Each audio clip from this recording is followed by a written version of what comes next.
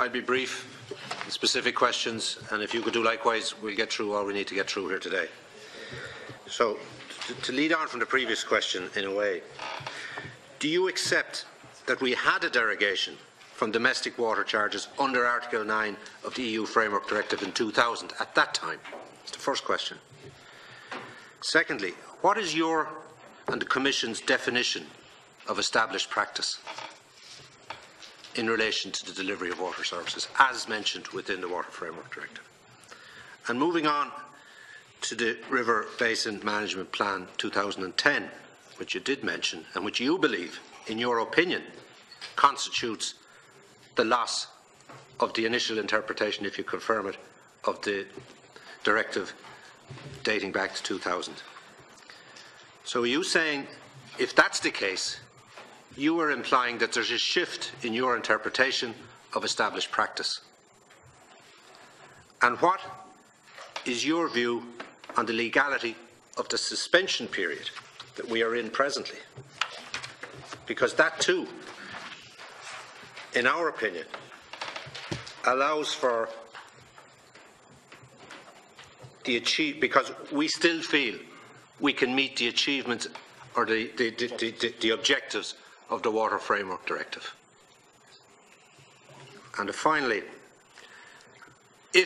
have you been in contact with the CE or the EPA in relation to your contention, your belief, your opinion that we are in contradiction of the EU Framework Directive? May I kindly ask you to spell the full name of the entity? The energy regulation.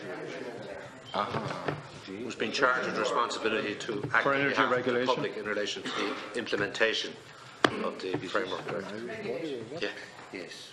The regulator. The Irish regulator, I guess. The Irish regulator. Yeah.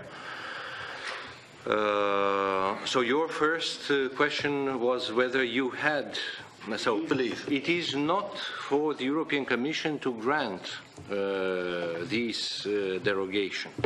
It is for each member state that demonstrates it meets the elements to claim the application of this derogation. But of course, if the Commission challenges this, so we haven't challenged it in the past.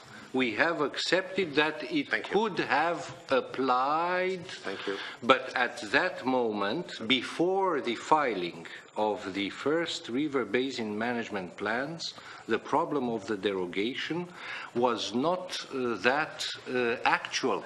It has become actual for each member state when it has filed its plans. Okay, so your answer is you do accept that we weren't challenged in our interpretation of the derogation based on the directive in the year 2000. You've answered that. Yes, you didn't challenge it? Yes. Fine, that's all I wanted to know. Yes. Now, I don't mean to be confrontational. I mean to try and establish facts in relation to your opinions and our opinions and how they're implemented, and ultimately the courts will decide if they're asked to arbitrate. What's your definition of established practice? Yes, I am coming to your question about established practice. So, the River Basin Management Plans that, for instance, demonstrate the application interrupt an established practice. So you no longer have an established practice. Okay, so you accepted the interpretation of the established practice initially, but you sought to shift your interpretation of it when you got the River Basin Plan. No, we did not shift our interpretation. No, we did not shift our interpretation. What is your interpretation? We noticed that the Irish authorities have changed policy and have taken the decision to apply water charges and not to make use of the paragraph 4. What's your definition of paragraph 4? What's your definition of established practice? Here I would rather turn to my colleague Jorge to kindly ask him to. Yes, thanks very much. Good afternoon. The term established practice is only used in paragraph 9.4 of the Water Framework Directive. And paragraph 9.4 has certain conditions attached to it. It's a derogation from the obligations to establish a water pricing policy that are in Article 9.1. These conditions, among these conditions, there is that the Member States shall report the reasons for not fully applying paragraph 1 in the River Basin Management Plans. So we consider that 9.4 is applied at the moment where the River Basin Management Plan is adopted, and there is where any recourse to this exemption should have been done if appropriate. Yeah, well, established practice in my mind and in the Irish government's mind and the Irish people's mind at that time was that it was paid for out general taxation. Anyway, you decided to change your interpretation of it on submission of the River Basin Plan, and that's your right to do so if you so wish. We don't agree with that, and if there's to be an adjudication on it, it's beyond our control. That's all I'd say on it. In relation to the legality then of the suspension period, what's your interpretation of that, considering that it too relates back, in our opinion, to the initial derogation and the objectives within it and our establishment of an established practice based on it being paid for taxation in the year 2000? Because it would bring, you would question the legality of this period if you were to follow on from what you've just said. Yes, and I've already replied to your question about the legality of suspension when I've said that currently we believe that Ireland is not in compliance with the Water Framework Directive because of the suspension of the water charges. And we disagree in relation to the contents of the. We disagree with the implementation of the directive and the basis by which you arrive at that conclusion.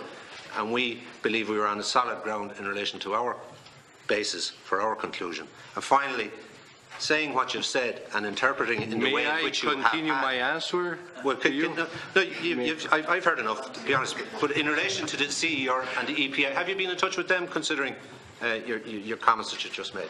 We have been, as a general, as a matter of general cooperation that we have with all the national authorities in the member states, but not in particular on this subject.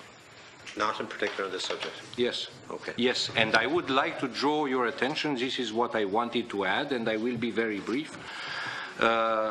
I wanted to draw your attention to the fact that Article 9, Paragraph 4 allows member states to invoke an established practice, but it says clearly where this does not compromise the purposes and the achievement of the objectives of this directive. Yeah. And you have heard me earlier in my intervention pointing to a number of objective elements which show the distance between the current situation and the purposes and the achievement of the objectives of this directive. Yeah.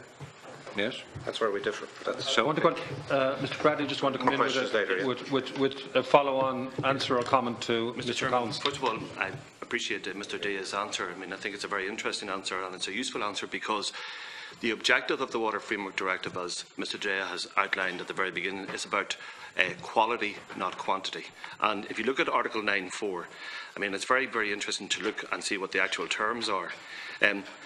The actual reporting of the non-compliance or the derogation is in the report that's in the River Basin Management Plan. That's where it comes in, is the reporting of that. But the reference to established practice.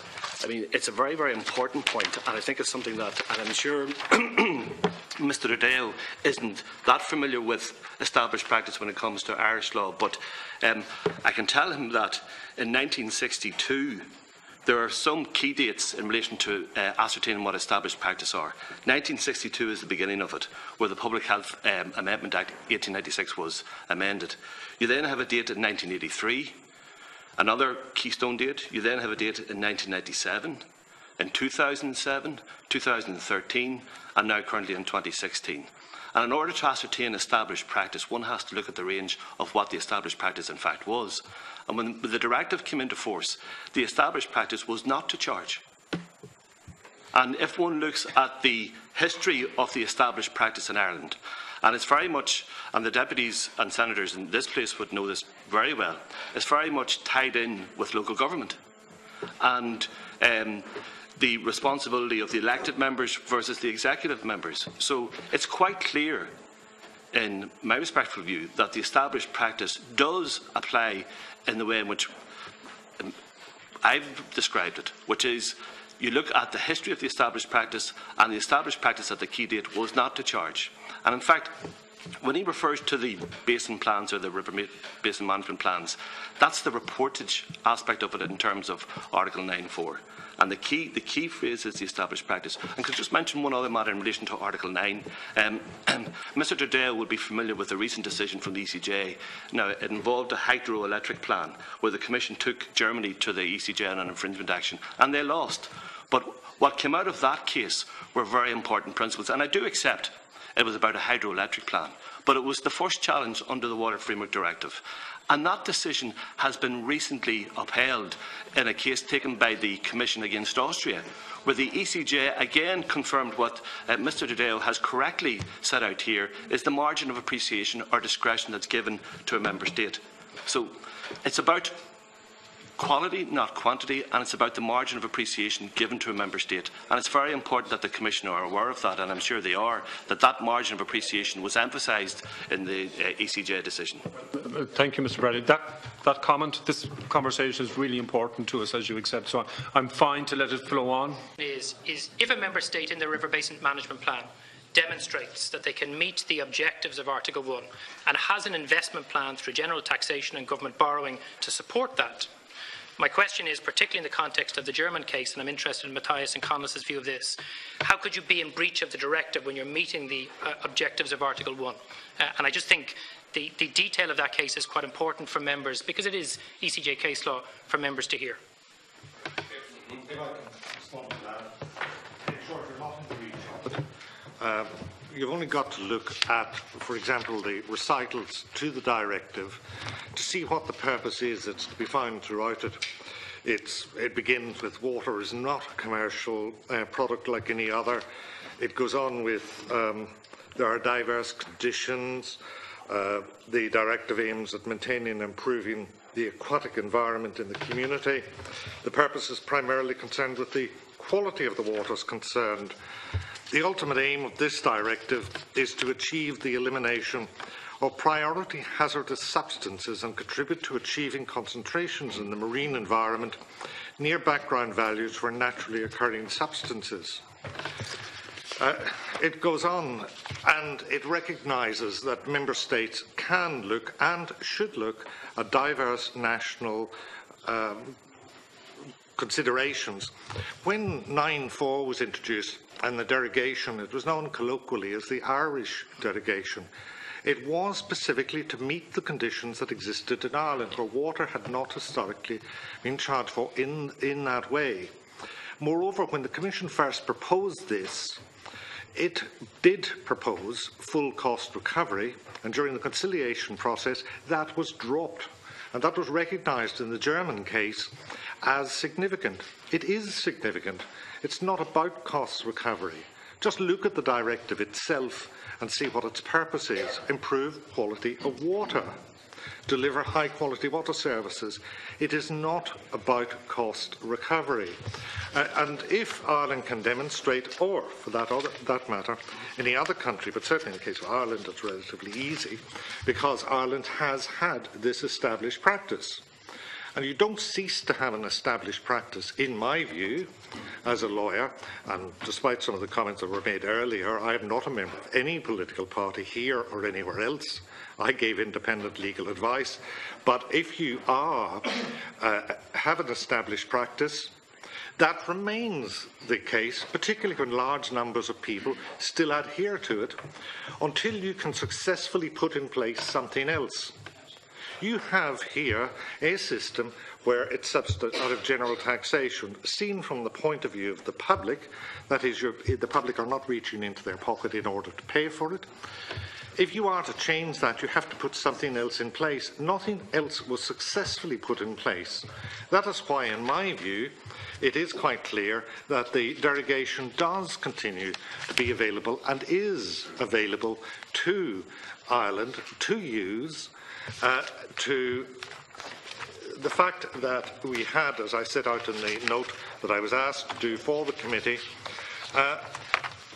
if you attempt unsuccessfully to change an established practice, it means you haven't changed it. It continues to exist by definition as a matter of logic. So therefore, when the Commission, when it said on it, maybe said that, well, the Commission may do A, B and C and D, that indeed is true, but we live in a system of democracy governed by the rule of law. And the Commission does not have its way so that if, for example, the Commission says no, it means no. We have a legal system which tests this, where there are procedures which must be gone through. And I know from experience, having litigated before the court does not always agree, far from it, with the Commission. The Commission regularly loses cases before it. So the mere fact that the Commission takes a particular view should not influence you to believe that that is the view which will prevail. Far from it. It's a process. The Commission have got to come back, set out fully its position, notify Ireland of that, hear what Ireland's got to say, take account of it, be satisfied that it does actually impede or compromise the directive's purpose. And I believe on that alone, the Commission's going to have an uphill task. It's going to be rather difficult, in my view. And then they've got to go on and satisfy the court that Ireland was in breach. As I say, if you take it down to basic principles, established practice, I find it very difficult as a lawyer to understand how you can say that that established practice, given what has happened, is not still in operation. In my view, it is, and it avails Ireland. Thank you. I appreciate that, and you've also outlined that in the submission, yes. Matthias, that you've given us. There were 4 key areas: polluter pays, incentivise efficient use, full recovery, not part of the directive, not established practice, and as a result, we are non-compliant in your view. Clonard, do you want to come in very, very quickly? Because I really want to move on, if I may. We're a bit narrow. This is important.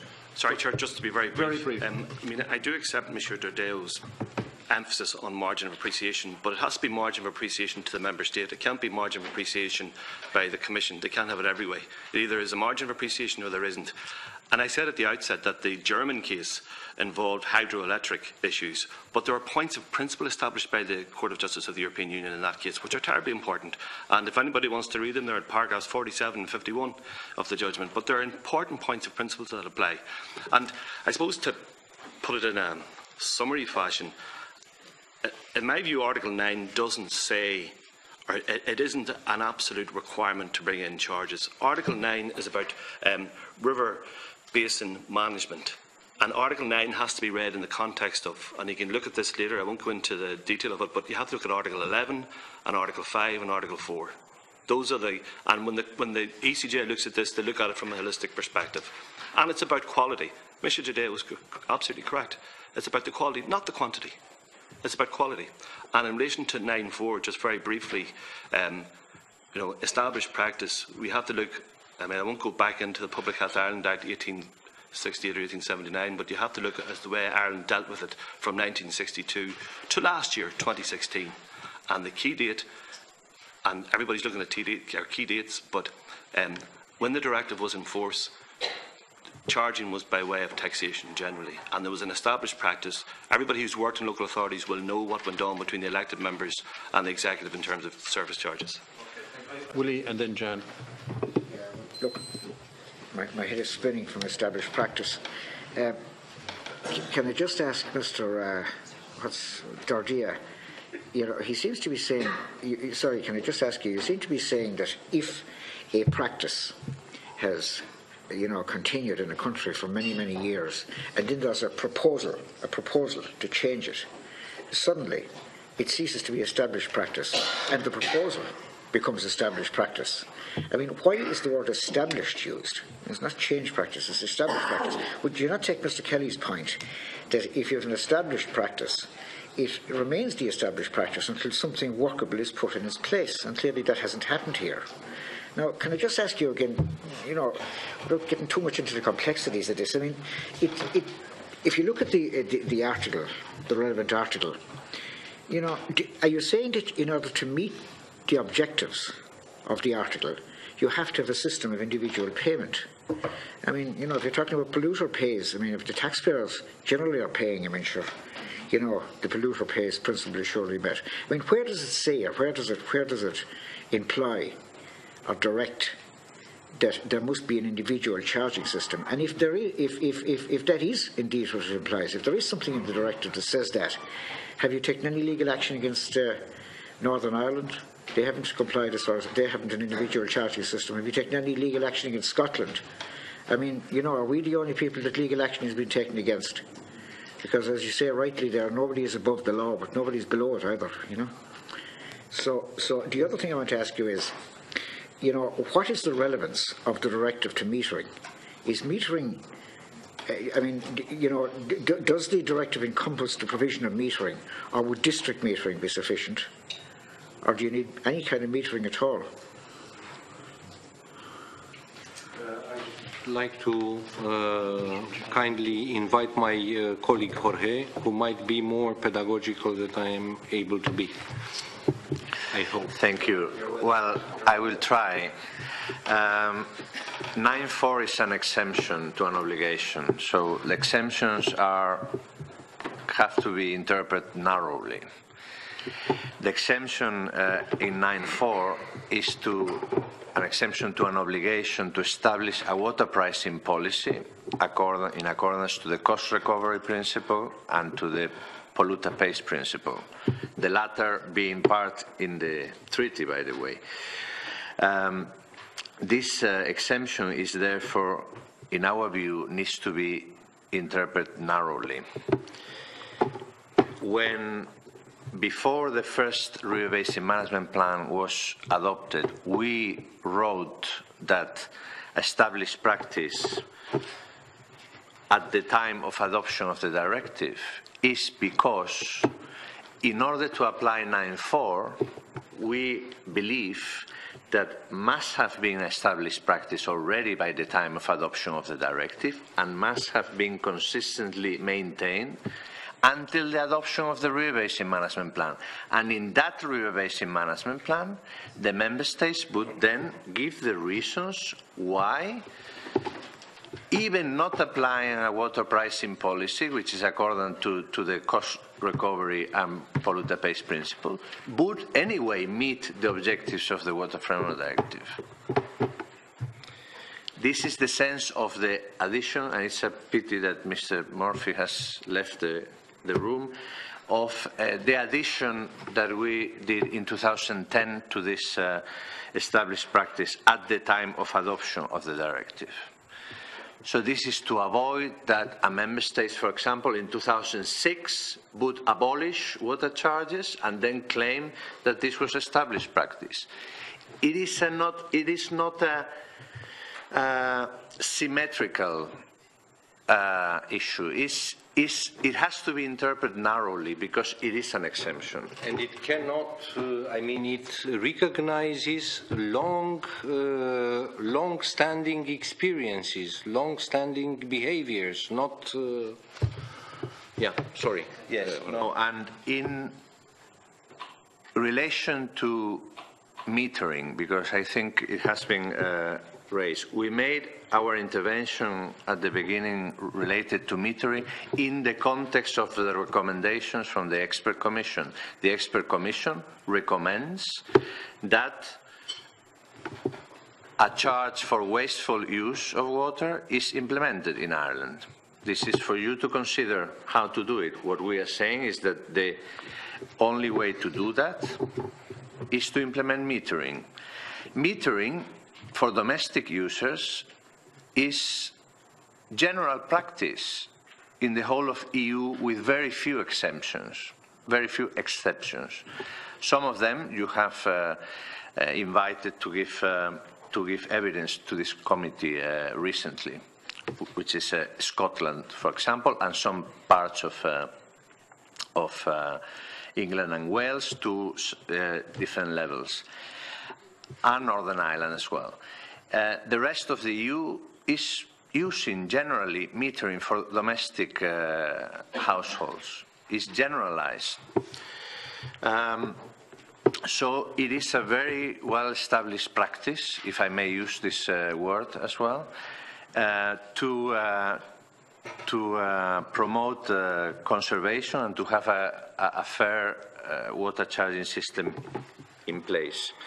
You mentioned Scotland and Northern Ireland, and I think I should refer to what my colleague Mr. Giovanni D'Andrea was saying about the need to look at the obligations of the Water Framework Directive not in isolation. Article 9 is there to support the achievement of the objectives of the directive.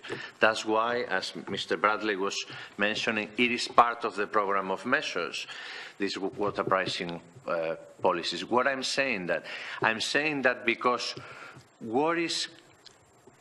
what the Commission could reproach Scotland and Northern Ireland as regards the water services if they have compliances close to 100%. Their urban wastewater treatment directive compliance is close to 100%. This is not the case in the Republic of Ireland. Well, anyway, the fact that you said that the use of metering is generalised. No, my question was, is there any requirement in order to comply with the EU directive to have individual metering? The fact that it's generalised doesn't necessarily mean that there's any requirement to have individual meters. And sorry, can I just ask you? So you are saying then by admitting that you don't think it's appropriate to any action against Scotland, that individual charging is not essential under the directive to comply with the objectives of the directive. Sorry, I didn't understand the last part. I'm saying that if you're not pursuing Scotland, what you're saying basically is that actually implying individual charges on householders is not required under the EU directive. One of the obligations of the water pricing policy is to provide adequate incentives for users to use water resources efficiently. This cannot be other thing than related to water quantity, by the way. This, in order to provide adequate incentives, metering, as I just mentioned, is a very well-established practice across the EU. So you can provide incentives to users to use water resources efficiently by implementing metering. Is there any evidence? There is, however, provisions to depart from these obligations of the directive, having regard to the social, environmental and economic effects of the recovery and geographic climatic conditions of the region or regions affected. And this is... Yeah, sir, just come in there and correct me if I'm wrong, but the EU average of metering across the EU is 65% of domestic households? No, it must be much higher. Much higher. 26 member states use generally for domestic households, for domestic pricing, metering. Okay. So generally. This doesn't mean that every individual household is metered, because I think one of the issues that was raised in previous discussions in this committee was that old buildings are difficult fit with That's new the meters. challenge. So Yeah, and I'm sorry, I want to go back, Willie, because I jumped in there. Just back to you again if you want to finish. No, I think Mr. Bradley just wants to make a comment. Deputy D asked a very important question, Chairman, and just wanted, for my own sake, clarification on it, that there is no requirement for charging for individual householders in the directive. I think that was the question that was asked, and he gave the example of Scotland, and I understand that the answer to that is yes. There is no explicit requirement in the directive, but the directive, my colleague pointed out clearly in Article 9, paragraph 1, second subparagraph, requires also that member states shall ensure by 2010 that water pricing policies provide adequate incentives for users to use water resources efficiently. The best and large-scale used incentive to use resources efficiently is metering. This is what we are saying. Conservation in Yes? your book at all? Is there any form of conservation other than metering and charges in your book? Obviously Scotland have it, obviously Northern Ireland have it. Why can't Ireland have it? In addition to the established practice, I might add. Answer that, yes. I rest my case.